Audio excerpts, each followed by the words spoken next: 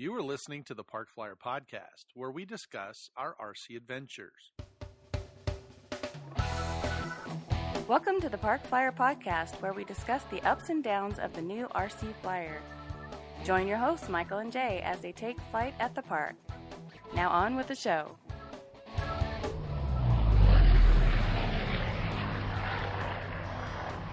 Hey everybody, welcome to the Park Flyer Podcast. My name is Michael, and with me always is my co-host, Jay, formerly from the AK. And I'm really getting used to that now. Well, I'm glad to hear it, Mike. I can't think of anything good to go in there, so I'm still thinking. But if anybody has any suggestions, please let us know. Yeah, no doubt. Well, we're happy that you're getting your studio up and running. It sounds a lot better, and so you're not in the Hall of Justice tonight, I guess. I know, the Hall of Justice, I do miss it. But hopefully this sounds a little bit better. There's a little bit more padding and carpeting and things to absorb sound, so hopefully this sounds a lot better. Well, good. Hey, the last time we discussed, I found a new product. Remember I told you I found some Gorilla Glue? Yeah. Cement. Yeah, well, I remember. I was able to use it, and unfortunately I used it to attach a piece of rubber to plastic, and it worked really, really well. And okay. I brought it home to test it on my foams now. So I get to do that. But originally I needed it for this rubber to plastic piece. It held really, really well. I was very impressed with it. And hopefully by our next episode, we'll didn't you use that in your real aircraft? That would be it. Yes. There's a rubber seal. Okay. And we had to seal it on there. So, yeah, my mechanic used it to put it in there. We had some contact cement, and it wasn't holding as well. So that Gorilla Glue, we put it on the edge, and it held perfect. So I'm pretty excited about it. And now it's sitting on my desk over here waiting to test out the foams, which is what we're talking about tonight, basically, is foam and foam construction. I know we have several foam airplanes that we fly out in the park. We do. And different types of foams as well. I have EPO, EPP, EPS, Blue Core. Those are all different types of foams. And I know you have anything different than those? No, that's pretty much it. Yeah, except for some of the old GWS kits, which was more of that styrofoam stuff.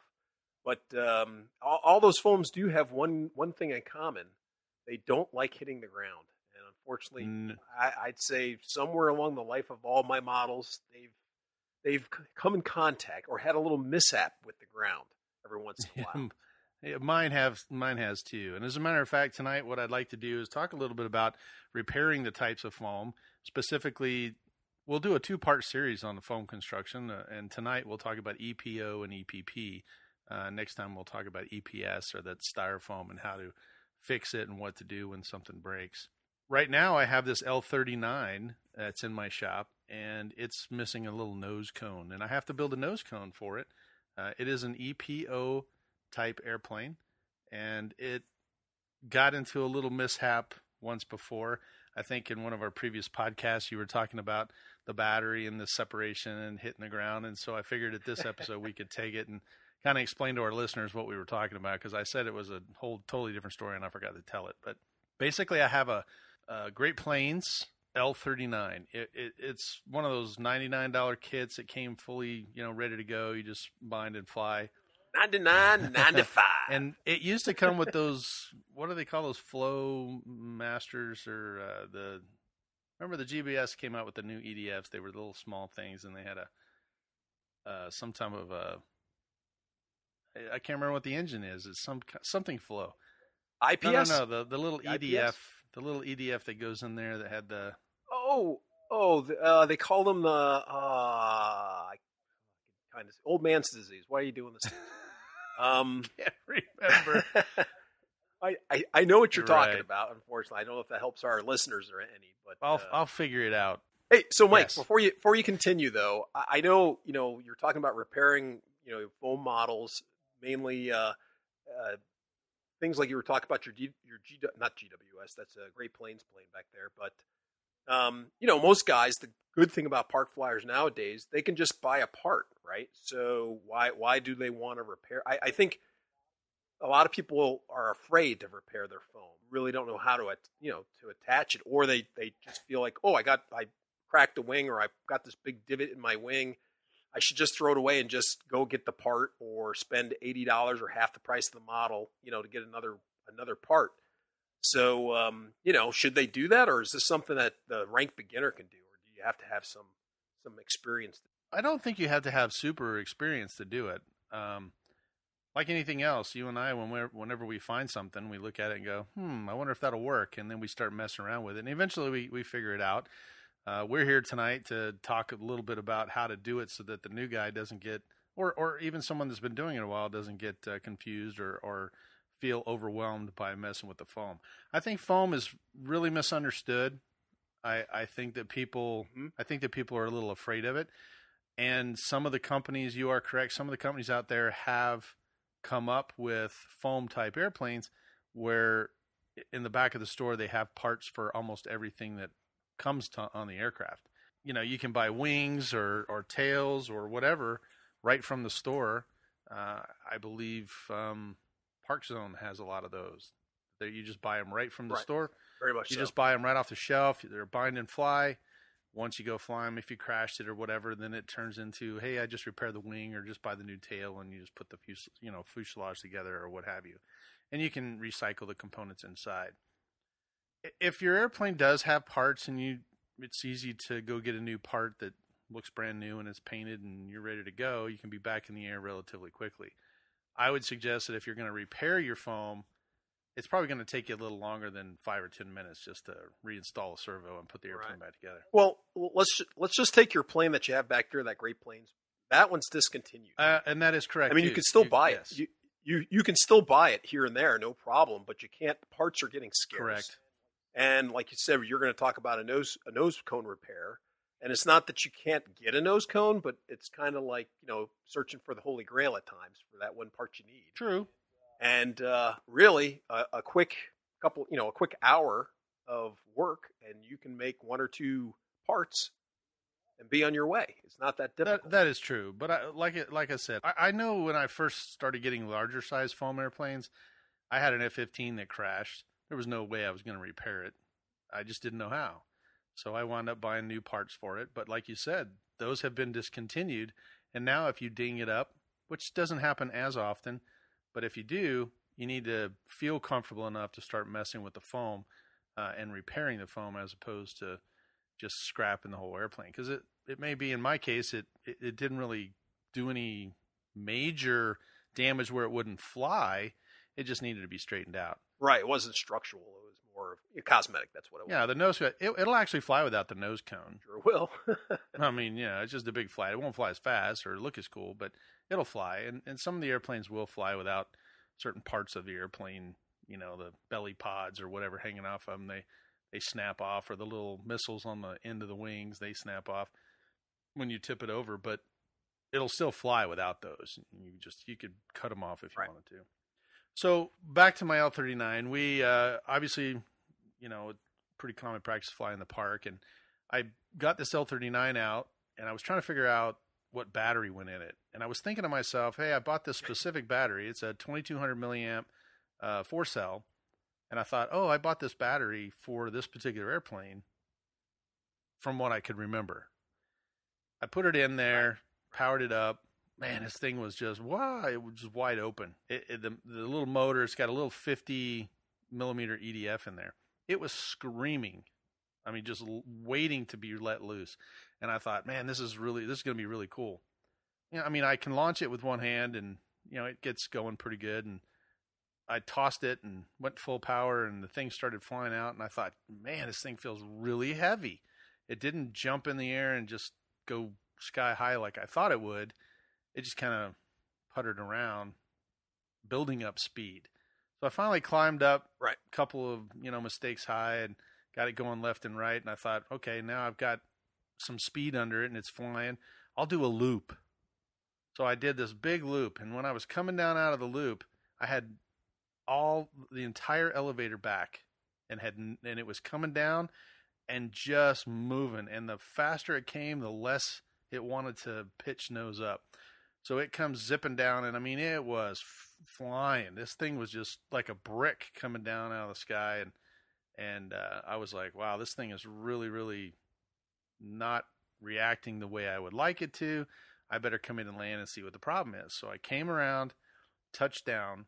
I was going so fast that when the airplane actually touched down, and it was a nice landing, it was just a greaser of a landing, but the airplane's nose was so heavy, and I had these little plastic skids that we talked about last time. The skids caught on this little grassy area, and basically the nose kept moving. The whole airplane came to a stop, but the nose cone and the battery kept going. And they went a good 12 feet further than where the airplane stopped. Whoops. And I realized at that point that the battery that I had was probably way too much weight for the nose of this thing. It wasn't flying. I went back and looked up the directions looked in the directions, and I was supposed to be using an 850 milliamp battery, not a 2200.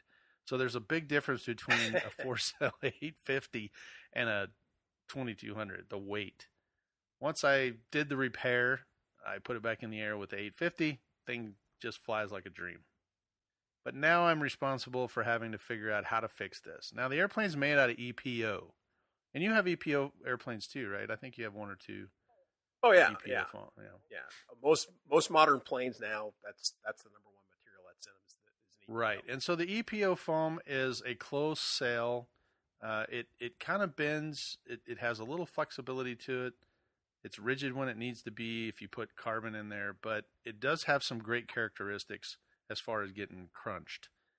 And so in my particular case, It kind of bent the front nose and, kind of tore everything to let the battery go through to get out the side of it.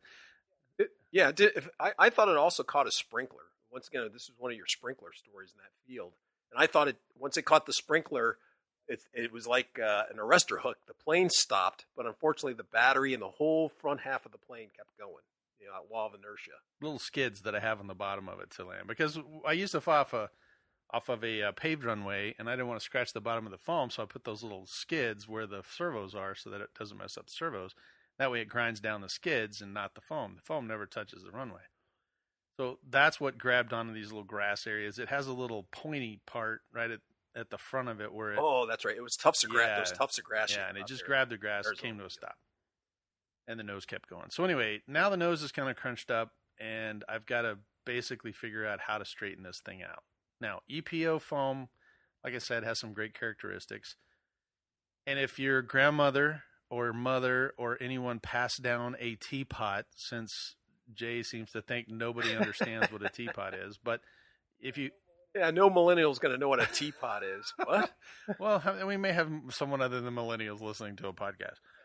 Oh, okay. But anyway, the basically, if you have a teapot or some sort of a hot water vessel, if you want to just do it in a pan, you can heat the water up to not quite boiling, but pretty close.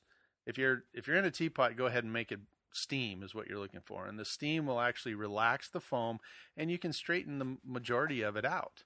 You can straighten the foam out and basically, make it look more like it was when it was new. Right. The foam will actually kind of not puff back, but it expands back to its original structure, or I'd say at least within 80 to 90% of it. Correct. It does. It kind of straightens out basically, and or you can dip it in the hot water, not boiling water, but you can dip it in hot water and leave it for a few seconds, and it will actually start straightening out. Right. As well. And usually you do that. You have to do that if you have a deep dent. If you really dent it by pouring hot water over it, the whole structure will help the whole thing to re-expand again. Right, but it has a memory basically. This EPO type foam.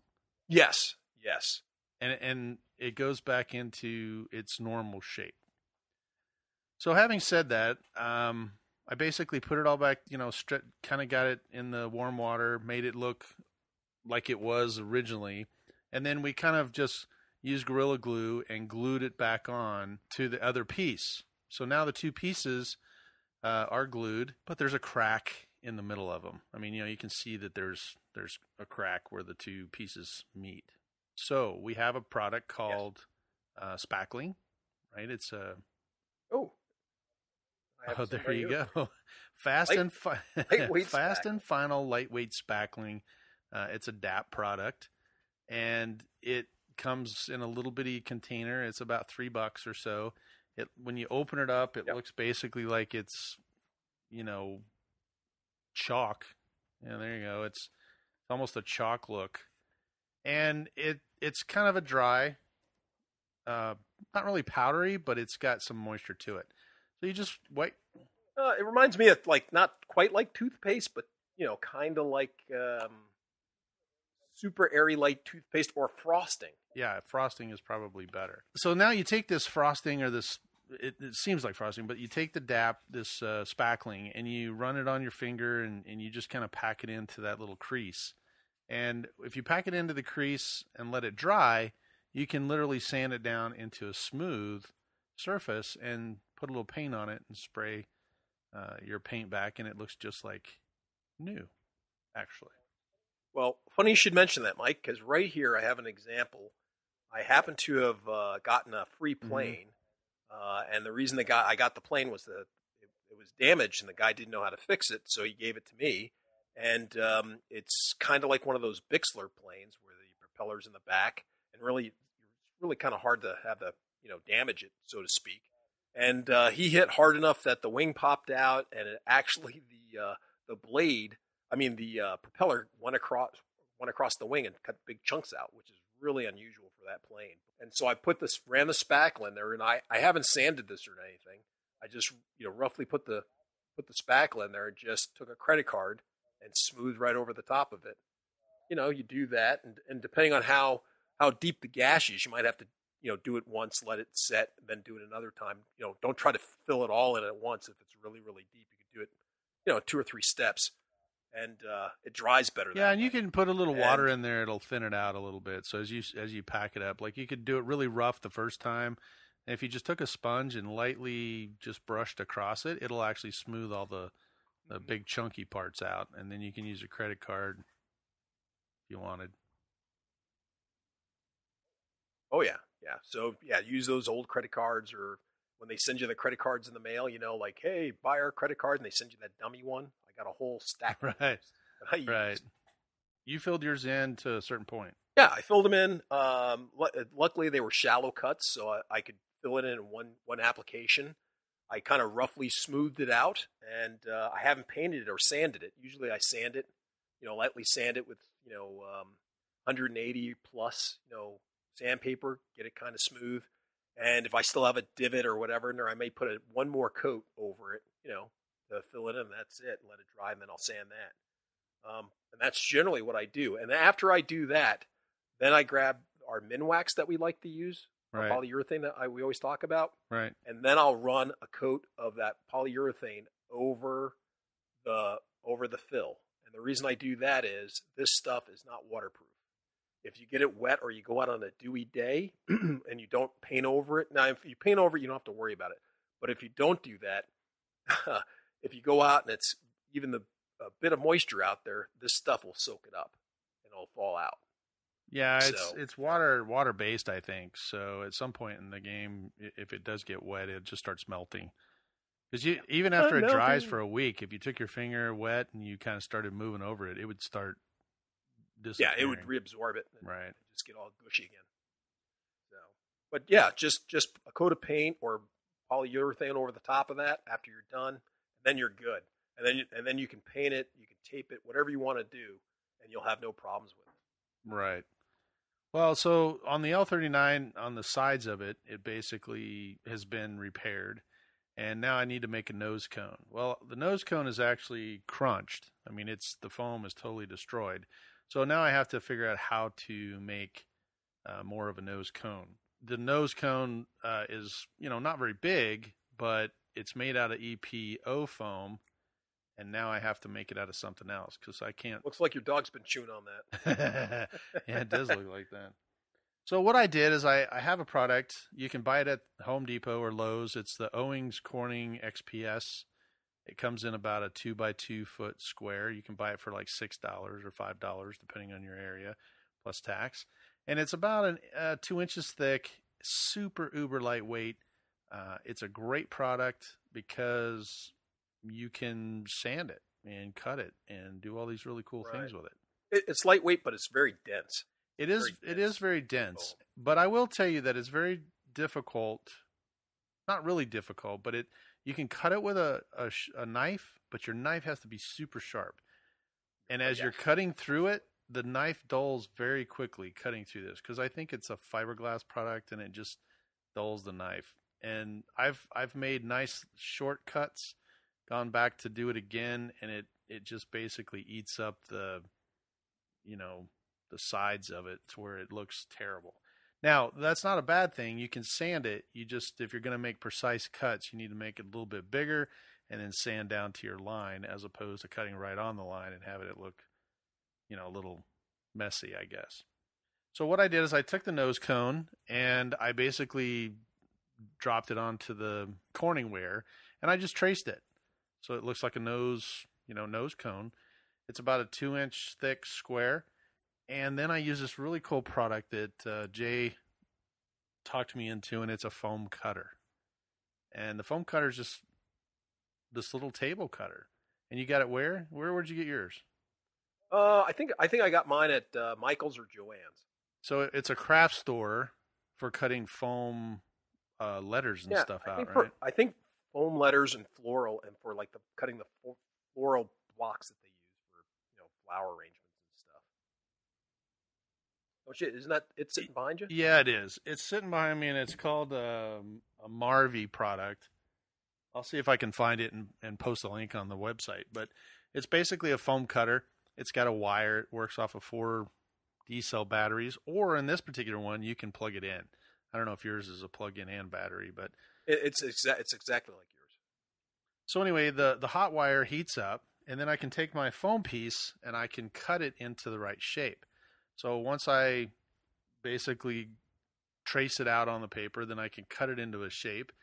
On the front of my airplane has a little square, so that it kind of, that's how it glues on to the front of the nose cone. So I created a little square so that I could put it into the nose cone. And then I just leave it at its 2 inches in kind of a pointy arrowhead looking shape, so that I can put it onto the airplane and then sand the parts down to be more like a cone shape. So the nice part about that cutter is it's just like a jigsaw without a jigsaw dust flying all over. Of course, now you have the smell, once again coming off, because you are melting foam. That's true. Try to do it in a well-ventilated place. But you could do it inside. I've done it on the kitchen table or, dining room table or stuff. It's no big deal. You just have to be, just like a jigsaw, you kind of have to get the speed right to cut through. And different foams have different speeds, or else you'll start to drag the wire and you'll kind of get off where you want to cut. Or if you go too slow, depending on the foam, you may melt not like a whole hole, but like a circle. Instead of the wire, like a circle. So instead of the wire being like 1/8, round, you leave it sitting there for a little while, and then it grows to half an inch. Just from the heat, Right. So it helps just to get a piece of scrap, and then you just push it through, and you can kind of feel where it's cutting at the right speed, where it's not cutting too fast, where you're dragging the wire through and not cutting all the way, and it's making a drag, or too slow. So it's a little bit of an art form, just like I said, anything else. But really, 2 minutes doing it, and you're like, oh, I got it.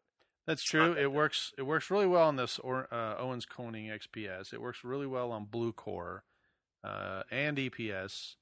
I've never used it on the EPP because I can cut EPP. It's open okay. cell. So I would say all the other phones except for EPP. EPP, you can cut wire cuts, because that's how they do it. They do wire cut EPP, but it typically wants a higher temperature. Right. And I don't remember if that wire cutter goes that high. I don't think so. I want to say it does not. It does not go that high. And it's actually quicker just to cut it with a knife than it is to cut it with the wire cutter. But once again, go and experiment and you can see. But all the foams can be cut with that. It's just that normally, with that particular cutter, there's no way to, there's no rheostat on it that you can turn up or down. It's just one temperature. And I know for, like you said, EPO through the other foams, no problem. EPP, I don't remember it getting through there when I tried it with mine. So yeah, I've never really tried it because I just don't have anything that basically cuts. I mean that I needed to cut with EPP. Most of them were already cut. So right. So now I have this diamond-shaped piece, and I can use sandpaper, basically, this Corningware, and blue core as well, if you have blue core. Now, blue core is really thin. It's not thick like this. Oh, it is. Well, you can buy some that is a little thicker, I think. But the blue core sheets that I have are really, get a half really an inch, thin. you can get an inch, and you can get the 2-inch, too. It's just that it's, like you said, it has a different feel to it, and unlike being able to buy those in just 2x2 sheet, little sheets, the the blue core stuff, you have to buy regular 8-foot sections, like regular, what do you call it, drywall, like drywall. Oh, right, the size of a drywall. The size is right. Yeah. Well, so the Corningware works really well, and it is pink, but it sands really, really well. Now, I wouldn't use 80 grit on this. Don't use 80 grit. No, you make it disappear pretty quick. Well, that and the fact that the 80 grit, it is foam, so it just grabs, part of the foams and rips it. So it's not really good. I would use something a little higher, 400 grit maybe, something that's got really, or even that real high 800 grit, or the one that you use for cars. It's a wet sandpaper. Mm-hmm. It takes a little longer to do it, but you can basically put the nose on the airplane. Take one of those Olfla knives. Do you have one of those? It clicks. It's got a real long blade to it. Yeah. You can carve that into a conical shape. Yeah, and then you've got it in the right shape, and then you just sand off the edges to make it more pointy. And you can make it as pointy as you want, or as round as you want with the sandpaper. Just put a little effort into it. Don't push too hard. Just lightly sand on it, and you'll get it nice and smooth. And then once again, you can take the spackling and you can put it in the crease that goes between the fuselage and the nose cone. You can fill that in, and now it looks like it's all one piece. Or if you make a mistake, that's the other nice part about it. Very true. Like, let's say that the nose cone doesn't look good at all. I can just pull the nose cone off. It's made out of foam. Just pop it off, get another piece of foam, start all over. But I would suggest that at the point where you decide to start working with foam, I would go ahead and go to the store and buy one of these Corningware 2x2 squares. Cut off a section, figure out what just cut off a scrap piece. Figure out what sandpaper works. Figure out if you're going to use a foam cutter or go buy a foam cutter. They're only like, $30 or $40, I think, for this foam cutter. It works really well if you're into that kind of thing. I use mine all the time to make repairs. But anyway, figure out what speed of the foam cutter, and just kind of practice all that stuff before you just start tackling the big jobs. But it's important to understand that the big jobs aren't that big of a deal. It's almost harder to work on small parts of foams and round pieces of foams than it is to work on a larger section. You were missing, let's say, my T50, for instance. When we had a mishap with the T50, it took a little bit of the EPO foam off of the leading edge and tip of the wing. Right. And this is where people tend to get scared. They tend to freak out and go, wow, there's a whole section of foam missing. I mean, once again, it's not structural, but they go, wow, that's more than just gluing the two pieces back together. There's a whole section or a divot missing out of this plane. What should I do? It's too much to put spackle in. It's too big of a hole to put spackle in. But you know what? You just have to you go over to your scrap foam, cut a piece that roughly fits in there, glue it in with some Gorilla Glue or something, to get it, in there. Get out that knife, the elongated blade knife, do a rough cut around it, sand it, throw some more spackle on it, and it's fixed.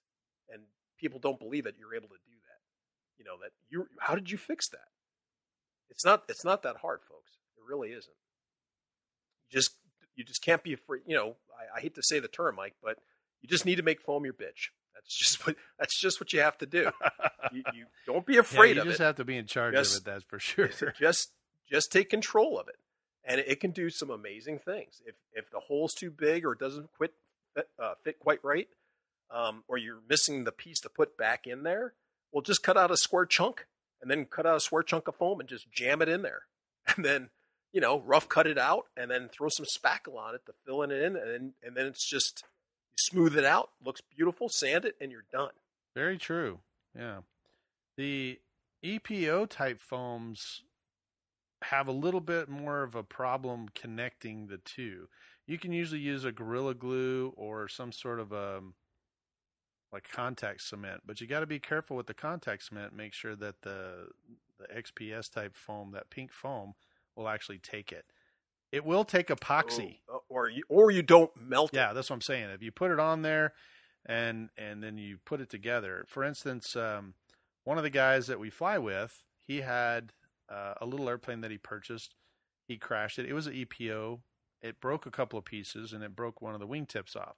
So he basically took it and he had some welder's glue. He put the welder's glue on it and he stuck the two pieces together.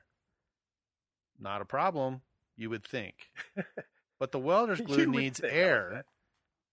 The welder's glue needs air in order to dry. Oh, true. And when you push the two pieces together, it doesn't get air. So it looks for the air by burning holes into the foam. Well, I think it's the solvent that's in the glue that when you put it, once again, you put it on something and the solvent's supposed to burn off or whatever, dry out, leaving the glue behind. And then you're supposed to push the two pieces together. And like you said, by pushing them together, that means that solvent is sitting up against the glue. Bad chemical reaction turns into a slurry little mess, and you have a big old hole. Well, and in this particular case, he handed me the airplane, and I picked it up. He said, "It's not flying right. It feels weird." And I picked the wing up and almost stuck my thumb right through the middle of the wing. And I was like, "What?" I was like, "Whoa! What did you do here?" I said, "You have to let this dry. You cannot you can't glue this and then put them inside and expect this to dry. It's not going to do it." So they didn't understand that. They didn't know that. And so now it's like you have all this foam. It's hollow inside. And sometimes if that's along the spar or in an attachment point, it can cause weakness. And now if you pull a heavy load on that foam, it'll actually snap off because there's no foam on the inside. It's only on the outsides. And it usually doesn't come all the way through. So I know what the problem is. They didn't listen to our glue episode. That's true. The problem. Yeah. If they listened to our glue episode on what glues to use for what situations, they would have known better. This is true. Yeah. Yeah, that's true. They should have. You can always go back and listen to the glue episode. So. Well, I'm just razzing those guys because, Yeah, it was a hard lesson. They did get the airplane back in the air. I'm sure that's what you say to them all the time when they come up and go, "Mike, I got this problem." And you go, "Hey, that's episode 26." Yes, indeed. Have you been listening to my podcast? Hey, I'm doing it for your benefit. Yes. Well, the T50, going back to the T50, it was a leading edge of the wing and the wing tip. And basically because it's got really super thin wings, I actually used blue core in that instance rather than the pink foam. And so the blue core, you can actually stack it. I have the thin stuff. And so I just cut two pieces together, put a little CA on it, and actually got them to stick together so that I could cut the piece out. But anyway, I took the two blue core pieces together, and I glued I kind of glued them together, and then I basically took the other wing because it's the opposite, right? You have one going left and one going right. Right. So I basically took it, rolled it upside down, which is now the equivalent of the other wing, and I just traced out on the blue core foam the exact dimensions of what the wing should look like. Then I basically cut it out and attached it to, and this is where people probably fear the most, because it's easy to have a chunk missing and try to wedge a piece in there. But in this particular instance, I had to cut out all of the bad foam.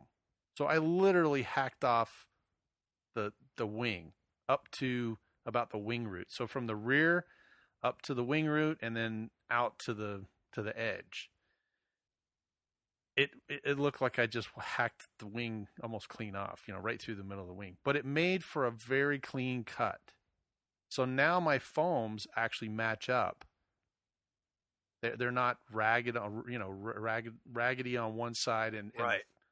and clean on the other, so that I'm trying to piece them together and make them work. I actually cut it to where the two pieces can now blend together a lot better. So then I took the blue core foam, and as I cut that square out, or I cut that piece out, now I had to cut the blue core out to match the piece. So I cut them out, laminated the two pieces glued the two pieces together, stuck them in there, and then I had to decide whether I wanted the top to be flush with the foam or the bottom, because now the two pieces together, these two pieces together, were thicker than the edge of the wing, so way out at the wing tip. So what I did is I decided, since the bottom had servos and was a little rougher than the top, and the top was what everybody, if it was sitting on the ground, it's what they would see, I decided to match the tops of the blue core and the wing. So I put them together, wedged them in there. I used a little drop of CA, which actually heats up the foam, and it'll melt the two pieces together. And that's how I actually got them to stick. Then on the bottom, I just took that Olfa knife, which is a long blade, and basically I have one here on my desk, but it looks like this. I took the Olfa blade, made it sticks clean out like this, and then I just shaved all of the blue core foam down at the same camber as the rest of the wing. So it worked out really, really well. Then comes the hard part. You just have to go outside and sand it. Don't sand inside. It gets blue core dust. Oh, yeah. Things the husbands do not do. You can get away with doing that cutting on the hot wire cutting indoors. Right. Do not sand in the kitchen. Yeah, no, or anywhere. We will not take responsibility in telling you to do this. Exactly. No, just say no. Easy way to get in the doghouse, that's for sure. Oh yeah, that dust gets everywhere. But luckily for me, I got some lawn furniture, and the dogs like to go outside, so I just go outside, and while the dogs are out playing around, I just sand on it. You can basically kind of look and see when you need to stop sanding or use a block. Sometimes I'll take another piece of foam. Actually, I'll take a piece of this pink foam into like a little brick, about the size of a bar of soap, and then I'll wrap that 400 grit sandpaper on here, and it makes for a really flat surface. So now as I sand on it, it sands even when it gets down to the where the blue core starts coming down, where it's even with the actual wing portion of it. It'll start sanding the paint off the wing, and I know I've matched it. At that point, the cool thing about it is I took my hobby knife again, and there's panel lines on the top of the wing. So I just took the knife, not the sharp blade portion of it, but the holder, the whatever you call this part that sticks out. It's the little part right here that sticks out. It's got like a little point on it. It's not sharp. It's just the metal that protects the blade.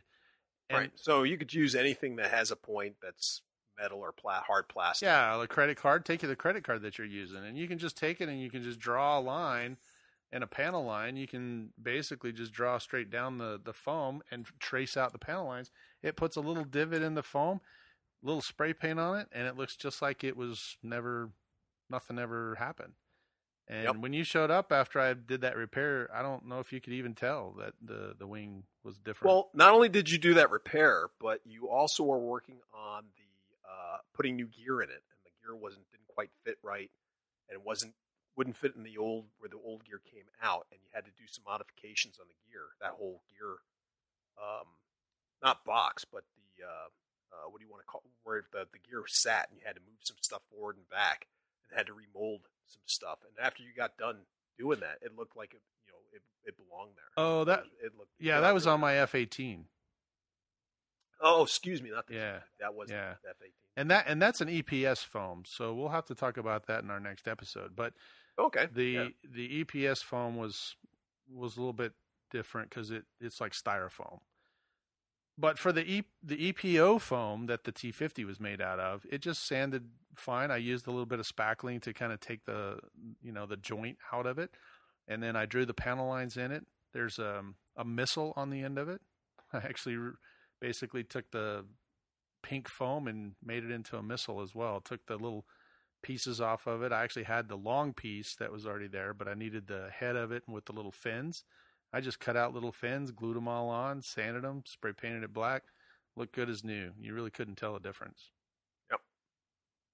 So EPO foam, just to recap for this one, you can use water, hot water, to get it to straighten out. If you were to ding it up or put a big dent in it, you can get it out that way. If it crunches, like if you hit the ground and something wrinkles, like the wing or the nose, a lot of times it's the nose, it kind of crumples in. As long as it doesn't bust apart, it just crumples in. You can usually use steam and pull it all back out, put some reinforcements. I use that fiber tape that you and I use for the drywall. You can just put it on the inside or along the outside. Use a little spackling to make it smooth. Repaint it, you're back in business. You don't have to buy the whole new fuselage. Or if you actually took the chunk out of it, then basically you can use the XPS foam and mold it to the EPO, and you can use either epoxy or Gorilla Glue is my favorite. Oh yeah. And then, plus it just fills in all the little cracks, whatever. Yeah, and you can, if you catch it soon enough, you can sand some of it. You can't sand it once it gets hard, and it doesn't sand very well. It doesn't sand at the same rate. You can sand it, but it's just that the foam will give away quicker than the glue. The glue does. So yeah, that's true. It's easier to cut that stuff and then go over it with the spackle and then sand it smooth, than to try to sand it smooth. Right. So what I normally do is I'll right before it dries, I'll take my hobby knife and just cut all the little spikes that come out, or if there's any glue sticking up above the joint, I'll just cut all that with my knife and then let it harden up in there. And then when I do sand it or put some spackling on it, it'll just kind of blend right in. It doesn't, make a big goopy mess. Yeah, so once you do all of that, then you can use either your airbrush or a rattle can. Minwax works really well to prep the surface. Like Jay said earlier, if you've put spackling on there, just a little coat of Minwax over that foam, it'll actually take any type of paint and it'll look just as good. And it flies just as well too. If you have a good eye, you can look at the camber of the wings. Like on the T50, I had to have a little fatter in the front and a little thinner in the back. And so I just used a little template, and I kind of drew on the foam and said, this is how big it needs to be. And I just sanded down to that line, and it seemed to work out. Seemed to work perfect. Great. I like using the pink foam for pretty much every repair, but for the EPO, it just attaches a little bit differently. Well, fantastic. I think our listeners can really use that information. Yeah, I would hope so. We were talking about the EPO and pretty much got a good handle on that. But now if we go to the other extreme, EPP, which it has totally different characteristics than the EPO. It doesn't really mold all that well. I mean, they usually wire cut it into a shape or something, but you can't get the detail or the molding details that you can with the EPO. That's the great part about the EPO, is that they're really making great molds for it, and it comes out and the panel lines look good, the little details, the little thingamajiggers all look good, but you really can't get that with EPP. And EPP, once again, you're usually going for structure or being able to bounce it, smash it, hit walls, etc. But you can break it. It's not a challenge that you can't. It's unbreakable. Right. It is breakable. But unlike the EPO, which will dent, the EPP will tear, and you'll basically make tears in it, not denting it. You'll tear it. And it calls for a different mindset when you put that stuff back together. What kind of different mindset? Well, we were talking about with EPO, you already have, when you take two pieces of EPO and put them back together, they have a bit of rigidity, right? It's a dense foam, and it's fairly rigid. Yeah, EPP, close cell, I think is what they call when that. you put those two back together, and depending on how the tear or the damage is, it's floppy. You can use, like I said, you can use all glues and everything will stick, paint, whatever. You can put on EPP and not have to worry about melting anything or any damage to it. But it's also its weakness too, because it's just floppy stuff. You can use CEA for a repair, but CA is brittle. This stuff is, rubbery, floppy, whatever. And the CA will actually crack and shatter because there's nothing to hold it. And the stuff starts flexing, and just the nature of that glue can't resist that kind of torture, And so you have to use a glue that's as flexible as the EPP. And so which therefore, is why we use Gorilla Glue for that, right? Gorilla Glue works with this particular EPP. Like once again, if you want to fill a hole or a divot that you may be missing, because it does stick to it and it does expand where the joints, the pieces don't fit well together, because you just can't cut out, like I said, the Corning ware and stick it in a hole, or the square piece that's missing with EPP. You have to get another piece of EPP and re-glue that back in there. It has to be the same material. So, therefore, like I said, I would use Gorilla Glue, and then I'd want to use Quick Grip, or maybe a contact cement, or a welder's glue. Works, as a contact, works really well with EPP. Right. Or I said hot glue already, right? Those work great because they're flexible and they work well with this stuff. And you just have to start using that stuff to do it. And plus, you have to look at your repair and go, well, do I have to give some structure to it? And what's one of the things, if you damage a plane, EPP plane, is to look to see, well, is there any structure behind it? And what I mean by that is there a wooden platform behind it? Is there a wooden structure behind it? Is there some carbon? If you hit hard enough, you can crack or fracture the carbon and not even know it. So you have to really kind of get in there and kind of feel it, and you can feel it, you hear it like crackling if it's broken. And you may have to cut it out and replace it. And right. generally, I did that with my wings, actually. Yeah. On my wings, when I shattered it, it literally made the carbon fiber powder. Yeah, it turned into powder. So basically, we cut that out. We grabbed an old arrow, and we just jammed that back in there, and then we slapped it with Quick Grip and shoved it all back together again. Or sometimes you can't take it out, but then you might be able to put a little bit of epoxy on if you can get to it and see it. You could put some epoxy onto the carbon and let that set back up, and then you put some other flexible glue on top of that, and then get the EPP to stick to the flexible glue to the carbon. And you can make repairs like that. So you might have to get a little creative when it comes to some of the repairs. We talked about that tape as well, and that goes along with that spackling tape, and that stuff with like goop. That's another. You could do the Quick Grip, or you can use the goop, and you can put that stuff over tears or somewhere where you could see where it's a lot of stress on the EPP, and that stuff. When you add it with the goop or whatever behind it, it's fantastic. It's super lightweight. That stuff doesn't tear. It doesn't rip. Now, once again, you can rip it. Those 100-mile-an-hour crashes inside of a mountain. Right. It will rip. It's not a challenge, folks. It will rip, but it's 10 times better than having nothing at all. And the stuff does not weigh all that much for these types. And it gets almost like fiberglass. I mean, that is what that fiber tape is. It's it's fiberglass. It's just a different type of fiberglass. Yeah, and but once you start using the Minwax or the goop or whatever, then it actually starts. It gets very rigid. Yep. So all I can say for repairs, these types of repairs, you might have to look at it, get a little creative, and just remember the stuff is floppy, and you can't use rigid glues to make the repairs. You have to use something that's flexible. And like I said, it could be as simple or as quick a repair if you're out at the field.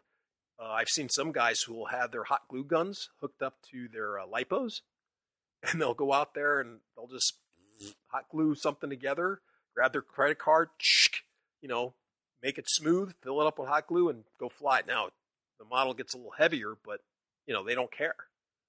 It makes a quick... Well, I mean, it keeps them flying, I think. It keeps them flying. And a lot of times, like, people, they'll have an EPP, like you'll see it, you'll have EPO or EPP hinges. It's just they just mold it, and that's the hinge. And a lot of times when you have a crash that maybe won't damage the plane, but it will rip the hinge, the live hinge. And so you may have half a hinge that's torn, and you're like, oh no, what do I do? And then once again, you can go grab the welder's glue or the Quick Grip, or the Beacons glue. What is that Beacons glue that you can use on EPP?